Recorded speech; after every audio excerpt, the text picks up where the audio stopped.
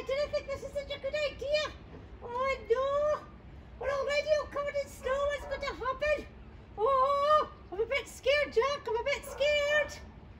Okay. Help! Help! Help! Molly, Help me!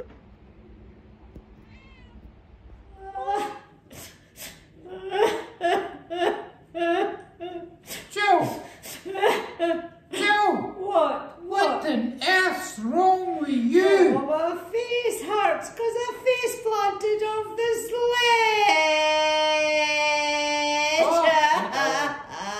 Get away, you big wuss. But you got a hat and scarves and gloves on for inside.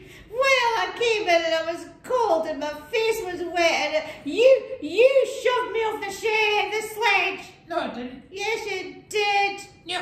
Well, Sheila must have pushed too fast and I face planted.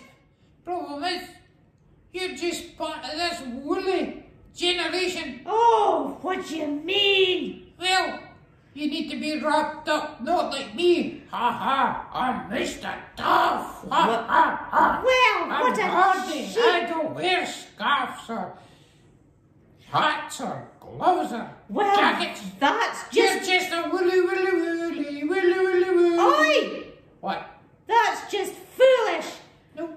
You were told to wear hats and gloves and scarves and that's just silly and that is really nasty. You'd say that. That's calling people names. No. Dude's spoken about that. Okay. I'm going to tell him. Okay. Don't call Sorry. people names. Sorry. Well, Sorry, Willie. hey, don't. I'm going to tell him it's nasty. Okay. Not to be nasty. Okay, Willie.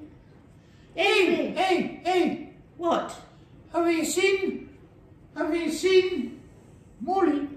No, I was wondering where he was. Still so snowy outside, but no sign of Molly. Do you think he's okay? I think so. I've not seen him. What? Why have we not seen him? Hey, listen. What? I've just thought. What? I bet he's stuck. He's stuck. Under How the can he ground. be stuck? There's all the snow and there's ice. He won't be able to get up. Oh. That means he'll have to stay in his tunnels Oh. and stay warm. Oh, maybe Molly needs my hat.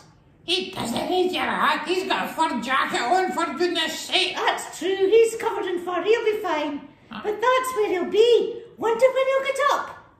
I suppose when the snow melts.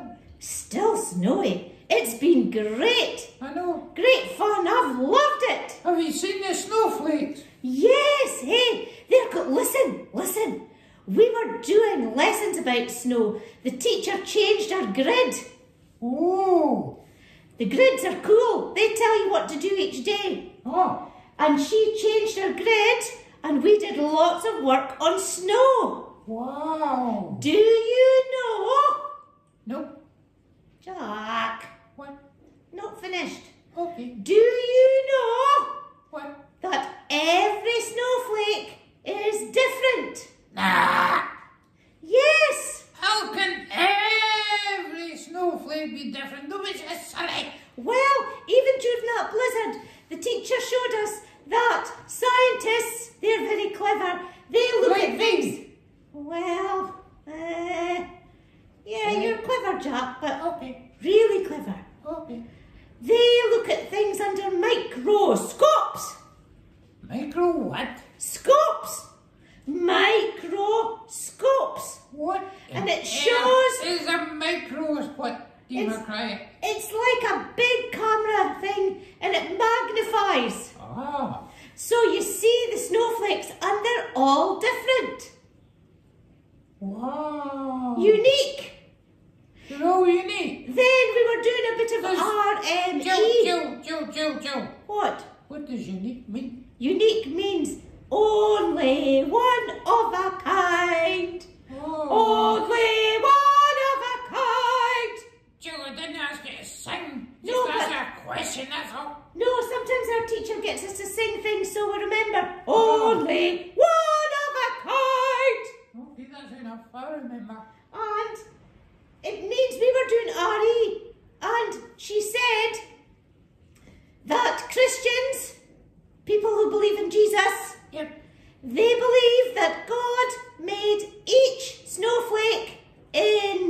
individually.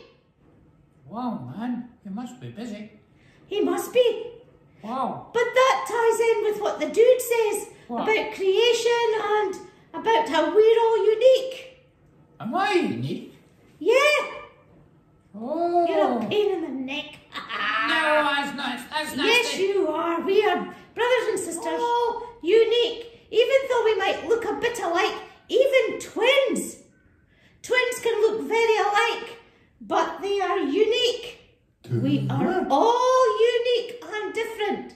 Well, I remember that the dude told us one time that we are all fearfully and wonderfully made, and that we are really special to God.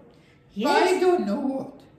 I don't know what fearfully and wonderfully means. Does that just mean that we're unique, we're special? I think so. That's what our teacher was saying as part of our RME lesson too. Ah, Because we've been looking at what Christians believe. ah. So, sounds all good. Well, I know that in the Bible, it also says that Jesus knew us before we were even born. That's how precious we are to him. Oh, that is so cool. Is that cool? Tis cool. So he likes you. Ha-ha! What's not to like? Ha-ha! Guess what? What? He likes me too. Ha, ha, ha, ha, ha. Oh, and even likes Molly. Yes, even although we can't see him, Oh, poor Molly. Yeah. I hope he's back next week. I'm sure. Hope so. That's great. That God and everything. Quite cool, I think. Yeah, you fancy going and playing snowball fights? Okay, me Okay. first, me first. No, Okay. me. Okay, let's go. Let's go. Okay, let's See you. go. Go. Bye. Bye. Bye.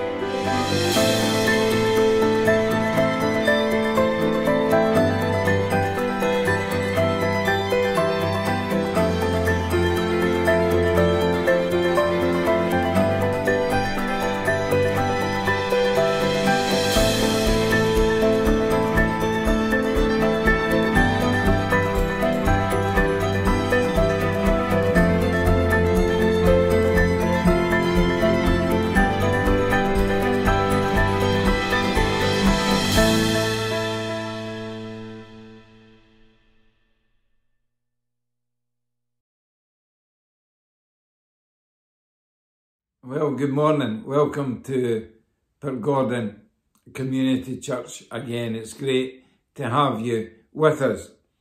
And just actually going on from what Jack and Jill were speaking about, it made me really think about the uniqueness of each and every one of us. As we know and as we've heard, that each snowflake that falls is completely different.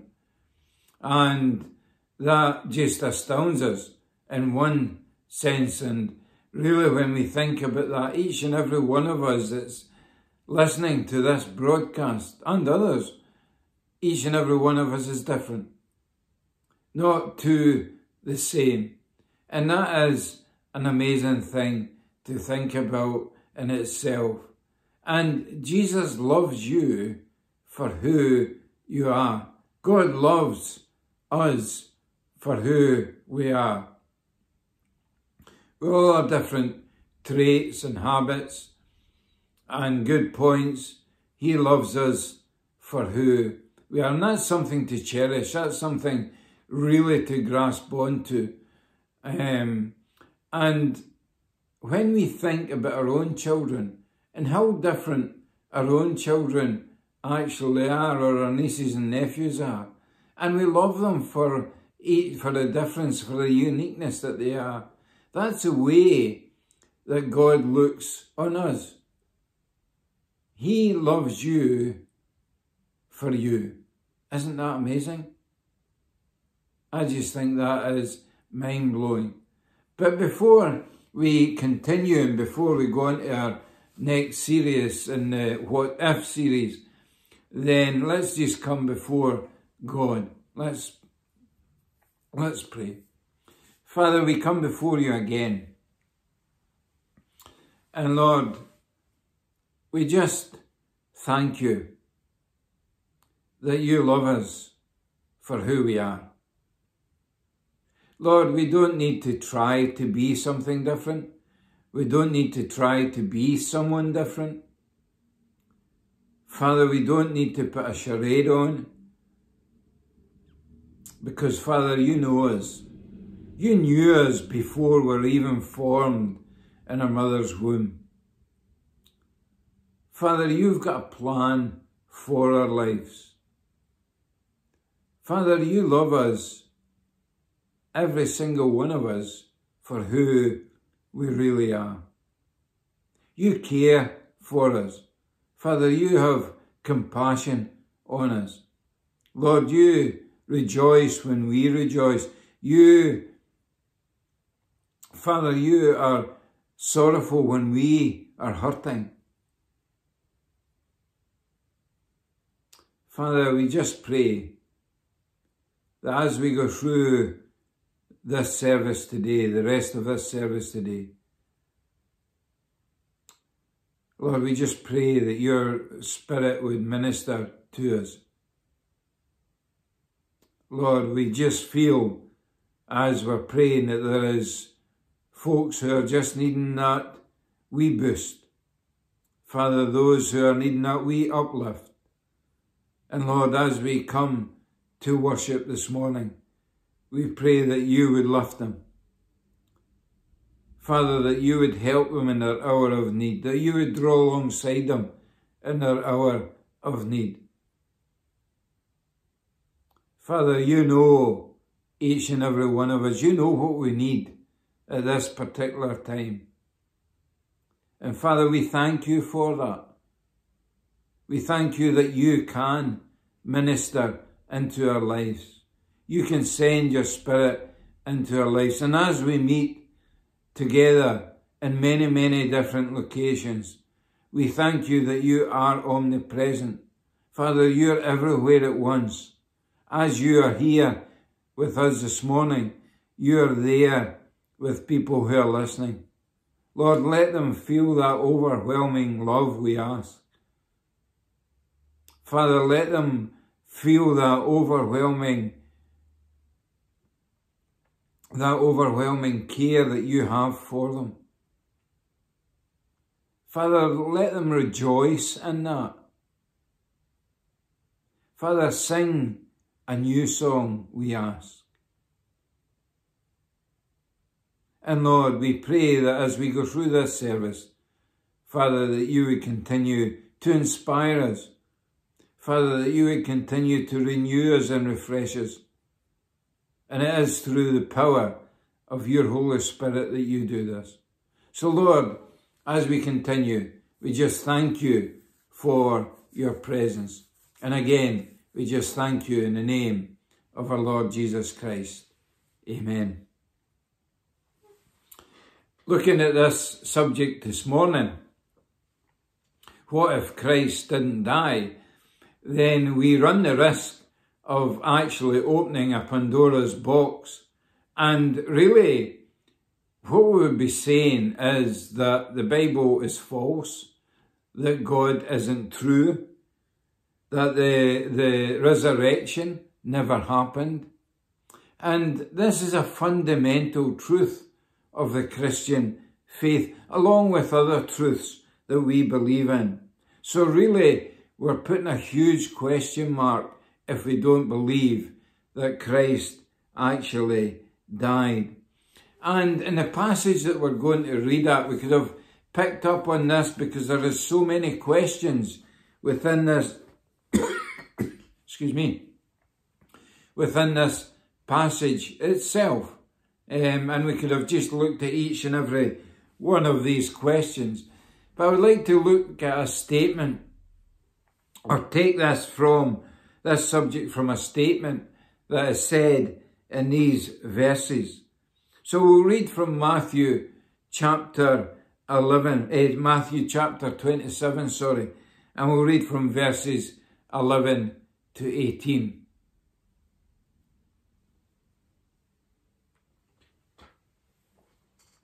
Going to run out of battery.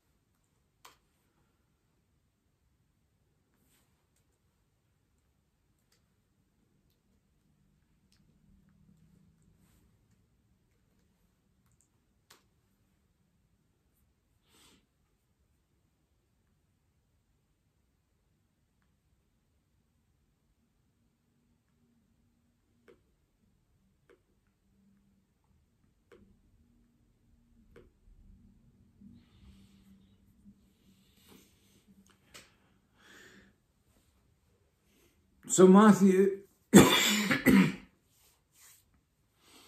Matthew chapter 27, verses 11 to 18. Now it was the governor's custom at the festival to release a prisoner chosen by the crowd. At that time they had a well-known prisoner called Jesus Barabbas. So when the crowd gathered, Pilate asked them, "Which one do you want me to release to you? Is it Jesus Barabbas or Jesus who is called the Messiah?" For he knew it was out of self-interest that they had handed Jesus over to him. When Pilate was sitting on the judge's seat, he was sent a message. And this is what we're going to look at this morning. The message read, "Don't have anything to do with this innocent man, for I have suffered a great deal today in a dream because of him." And of course, it was Pilate's wife that sent that message to him. But the chief priests and elders persuaded the crowd to ask for Barabbas and to have Jesus executed. "Which of these two do you want me to release to you?" asked the governor. "Barabbas," they answered. "What shall I do then with Jesus, who is called the Messiah?" Pilate asked. They all answered, "Crucify him." "Why, what crime has he committed?" asked Pilate. But they shouted all the louder, "Crucify him." When Pilate saw that he was getting nowhere, but instead an uproar was starting, he took water and washed his hands in front of the crowd. "I am innocent of this man's blood," he said. "It's your responsibility." All the people answered, "His blood is on us and our children." Then he released Barabbas to them, but he had Jesus flogged and handed him over to be crucified. As I said, there was a message from Pilate's wife, and this is what we're going to look at don't have anything to do with that innocent man or that righteous man, for I have suffered a great deal because of him in a dream.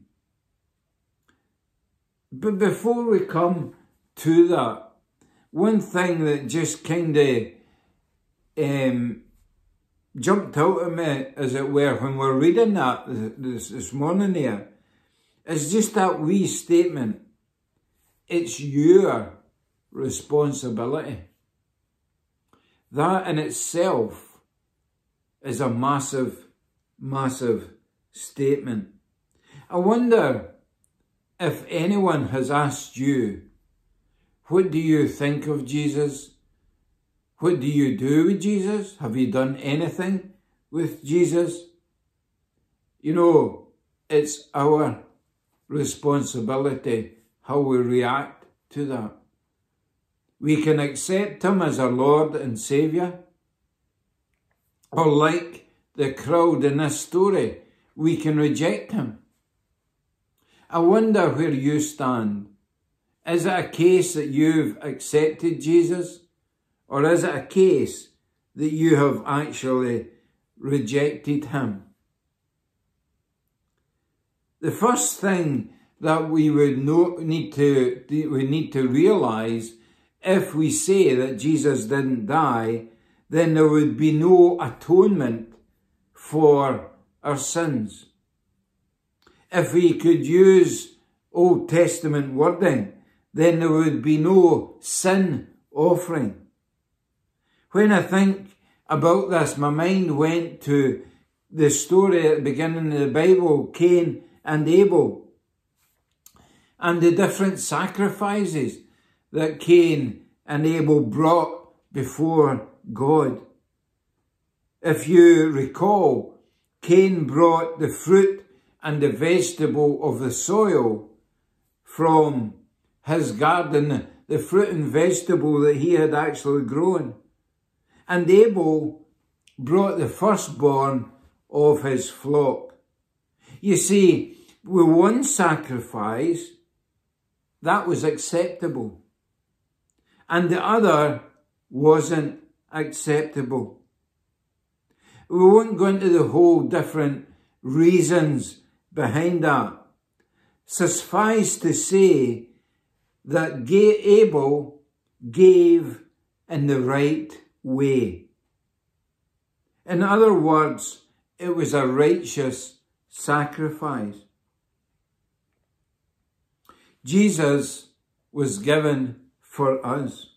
You see, if Pilate had listened to his wife, whose name actually were not told, and there would be different reasons for that, but if he had have listened to his wife and had nothing to do with this man called Jesus, then there would be no cure for sin. There would be no atonement for sin. Christ wouldn't have taken our punishment. And that in itself is a terrible, terrible thought. We might not like that word, sin, but it's in the scriptures, and we need to accept that we're all sinners, and some of us are sinners saved by grace.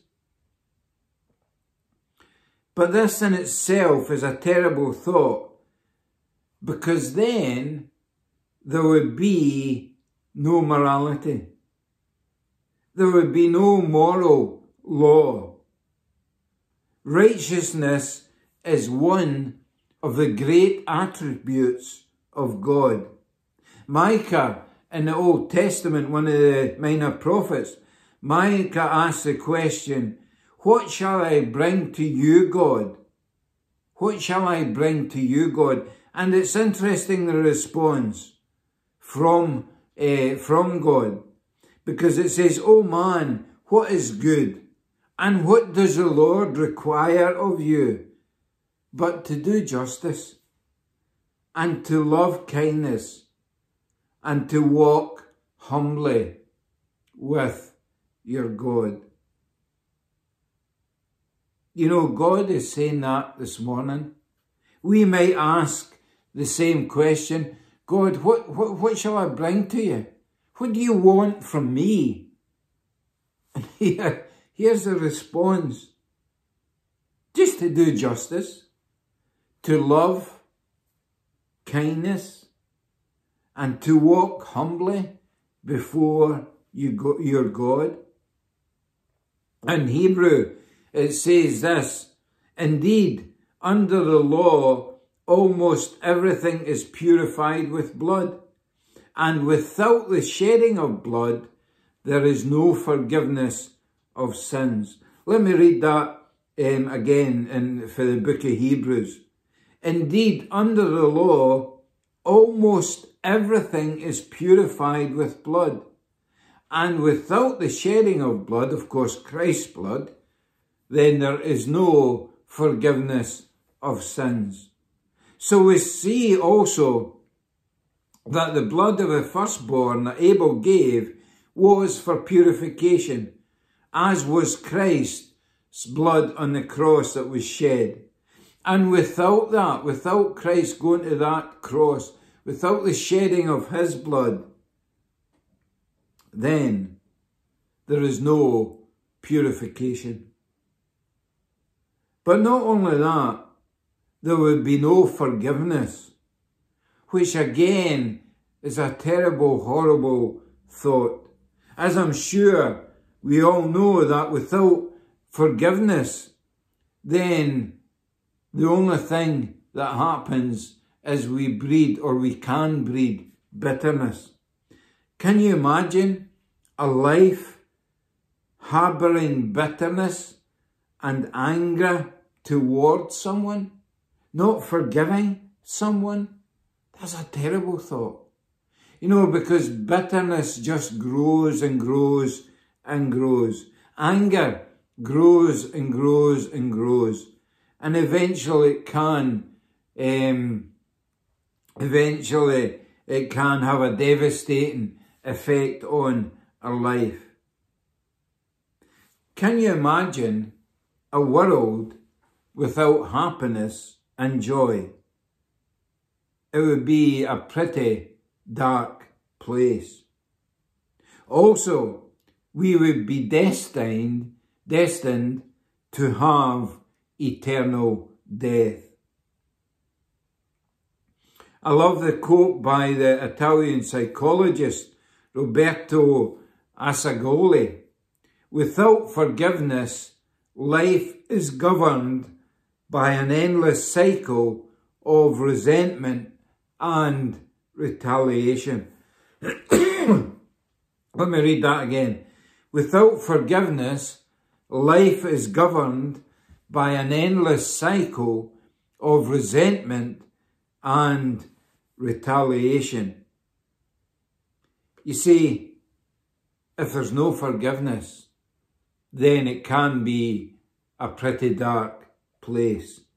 A life without the cross, or if Pilate's wife got her way, then there would be no gospel, there would be no good news. The Easter story would just be a story. There would be no truth in it at all. Those who preach the gospel would be better finding something else to preach, because there would be no point in preaching good news if there's no good news to preach. There are a whole lot of other areas that would be problematic, and we've not got time to go into these this morning. There would be no grace, no mercy, no salvation. At the cross, where Jesus died, all this was made possible. There's an old hymn, and the title of the whole hymn is At the Cross.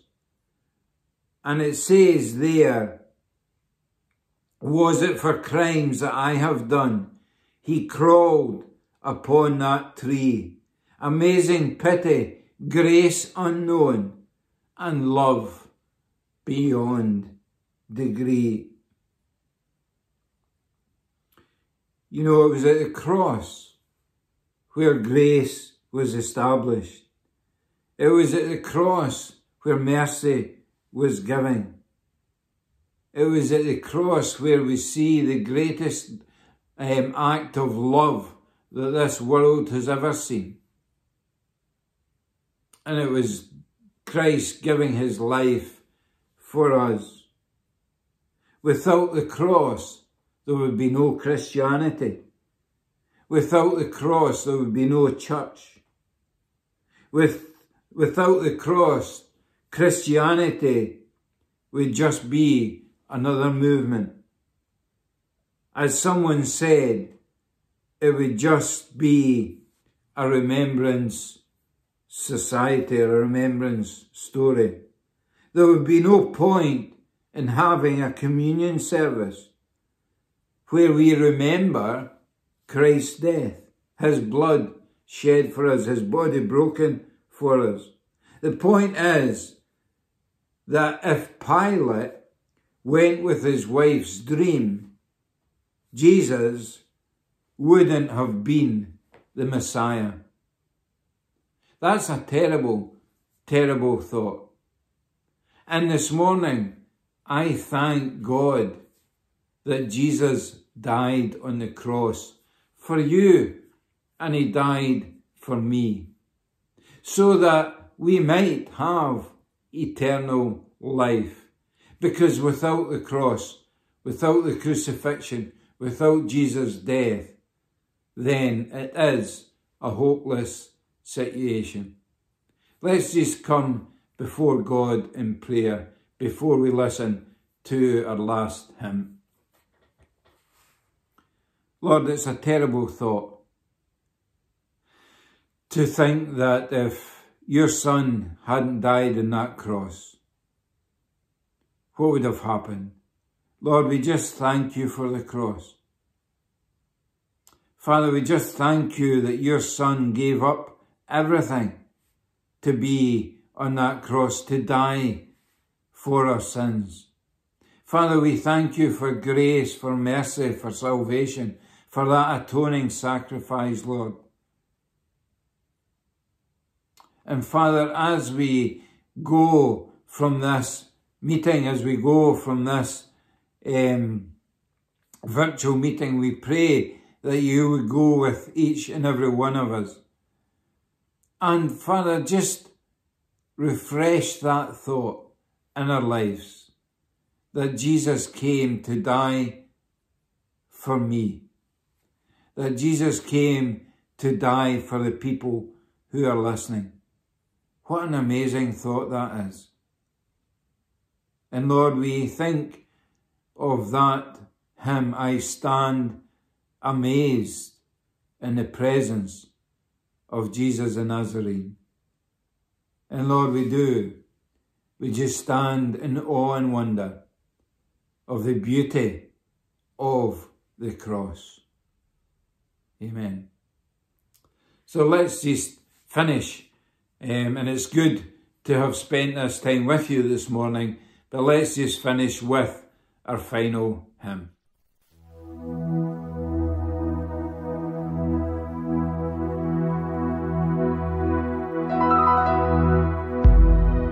The words you are about to experience are true. They will change your life if you let them. For they come from the very heart of God. He loves you, and He is the Father you have been looking for all your life. This is His love letter to you.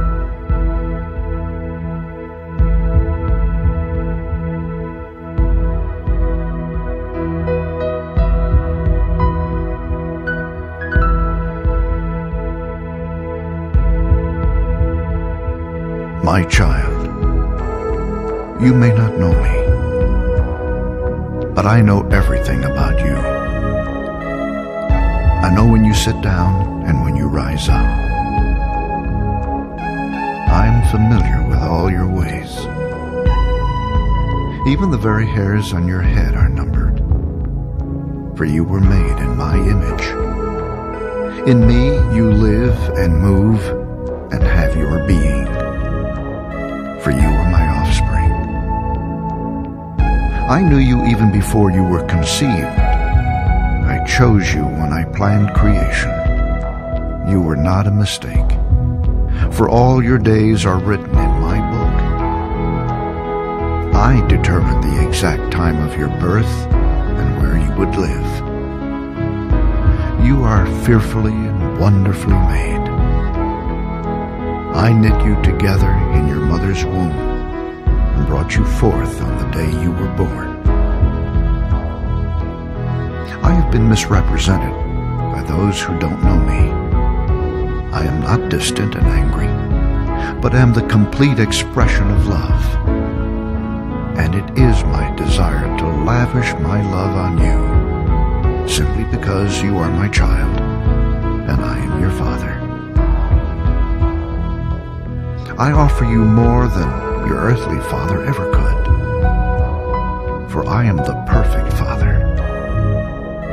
Every good gift that you receive comes from my hand, for I am your provider and I meet all your needs. My plan for your future has always been filled with hope, because I love you with an everlasting love. My thoughts toward you are countless as the sand on the seashore, and I rejoice over you with singing. I will never stop doing good to you, for you are my treasured possession. I desire to establish you with all my heart and all my soul, and I want to show you great and marvelous things. If you seek me with all your heart, you will find me. Delight in me, and I will give you the desires of your heart, for it is I who gave you those desires. I am able to do more for you than you could possibly imagine, for I am your greatest encourager.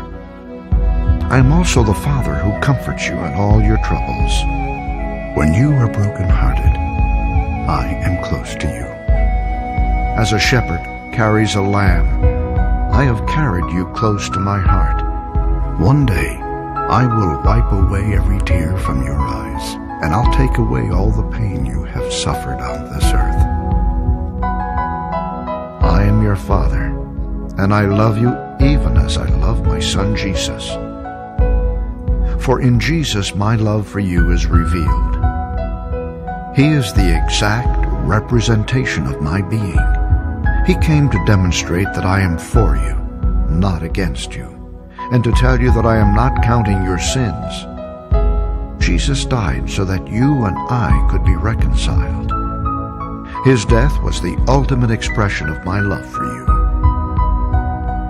I gave up everything I loved that I might gain your love. If you receive the gift of my Son Jesus, you receive me, and nothing will ever separate you from my love again.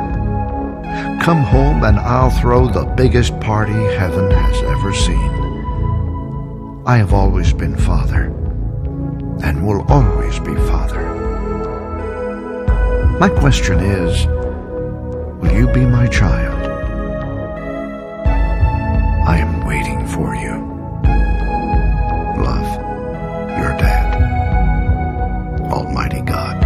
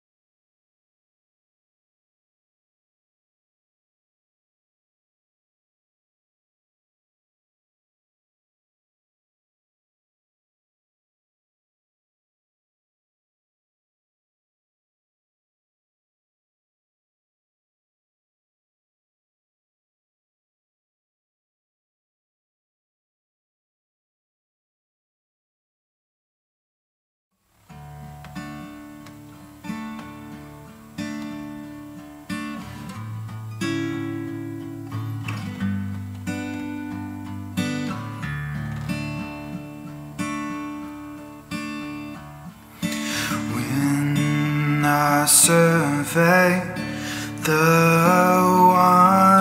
wondrous cross on which the Prince of Glory died. My richest gain I count but loss, and pour contempt on all my pride.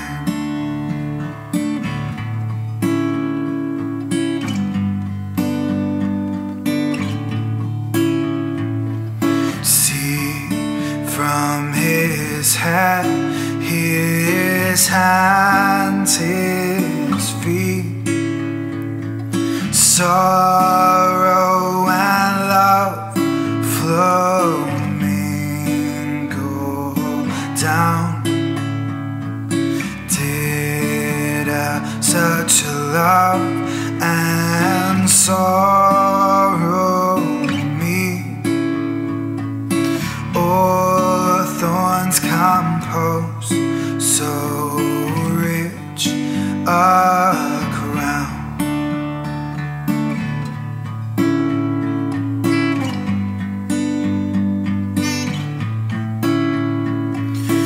Were the whole realm of nature mine,